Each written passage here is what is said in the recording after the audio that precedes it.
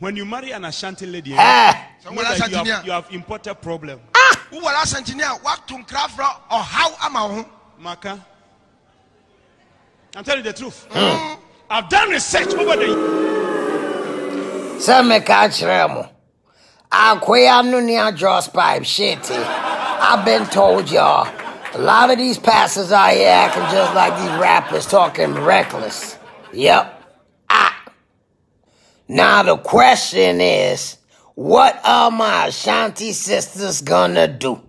Y'all gonna sit around and make this man disrespect y'all just like that? Or you gonna get up and do something? Yep. When you be shitty. Oh, I can help. Look at this dude here. Shirt look like it got cut out of a Ghana Must Go bag. I'm saying.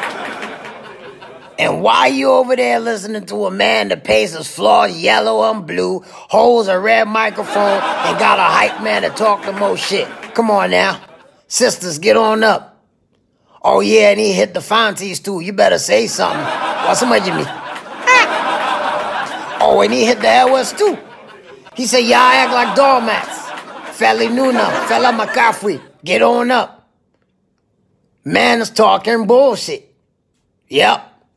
All jokes aside though, we really gotta watch these folks. A lot of wolves in wolves' clothing.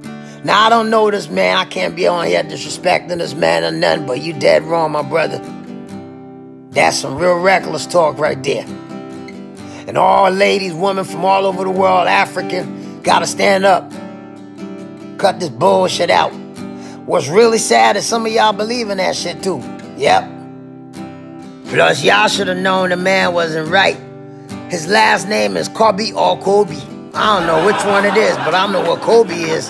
That's a smelly old dry fish.